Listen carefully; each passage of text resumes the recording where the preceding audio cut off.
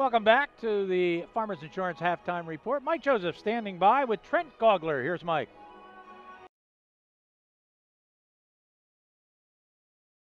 Trent, great to have you here today. Mid-season right here for basketball, but approaching the holidays, just great to have you as a part of the halftime show. Thanks for having me. It's my pleasure to be here. Let's talk a little bit. You are the faculty mentor for the girls program. Let's talk about that a little bit. I know you haven't had a ton of involvement since you've been doing this, but you've been here at Lafayette for 5 years. What kind of involvement has Kia had for you, and what discussions have you had with her about helping the girls along in their track? So I just came on as the faculty mentor for the women's team in around July. Okay. Normally what I would do is, I think moving forward, I'll get all of the first-year players as my advisees when they come in, and so I'll have that sort of academic involvement with the players. And over the course of 3 or 4 years, I'll eventually have the whole team. So I'm looking forward to that. But as of right now, what my main involvement has been through recruiting. So when Kia and the rest of the coaches bring prospects in, they'll come and meet with me, and we'll just talk life at Lafayette, talk academics, and we'll hang out in my office, my building, and just sort of see the campus and talk about that aspect of their time here. It's important to get to know the girls, get to kind of understand what they're all about, what makes them tick.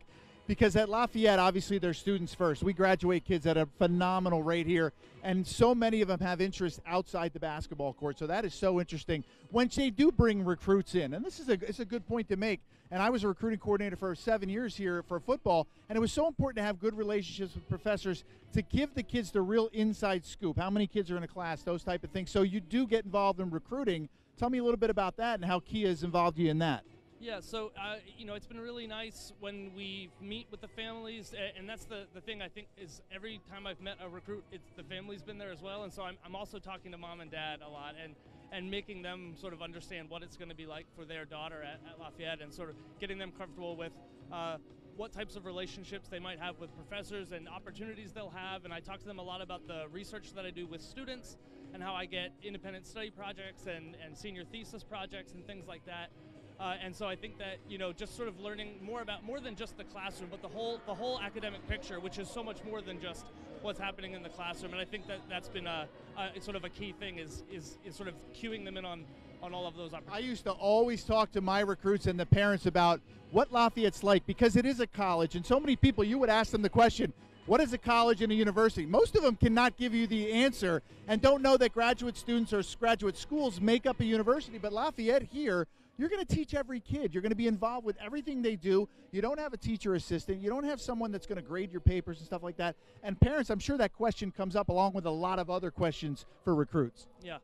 It's true. So I don't have anyone grading the papers, which is why on the stands back there, I've got a stack of papers I'm still working on right now at the game because grades are due tomorrow. So, but no, it's true. And I love, and that's really the reason why I chose to be at a place like Lafayette, is because I want to have that sort of personal interaction with the students. I had been at institutions previously that were larger where I had graduate students as assistants, and then you're sort of removed from the undergrads a lot, and I don't like to be removed from them. I like to, sort of interact with them, and so that's one of the really nice things about Lafayette. And it takes us into your journey to Lafayette. Obviously, Penn State, Carnegie Mellon, and now Lafayette.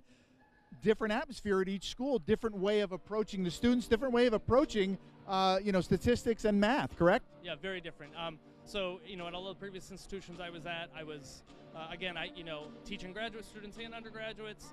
I had assistants, plus I was in a statistics department, and now I'm in a math department, and so just all sorts of different things that are different about them, and the cultures are a little bit different, but I really like being at a place like Lafayette. I went to a small liberal arts school as an undergrad and always sort of dreamt of being back in an environment like that, because I really like the way that faculty and students interact and form meaningful relationships. So everything for you, Trent, has come full circle almost, right? All the way back to Lafayette. Thank you so much for a couple minutes, and we're happy to have you, and I'm sure Kia's happy to have you. We need to get back in this ball game, don't we? We do. And I'm not going to ask you about your noontime hoops like everybody else does. Guy's got a great jumper. Back to you, Gary. We need is a mentor. So we can get an announcer as a mentor, things will look really good. We'll be back. Stay with us.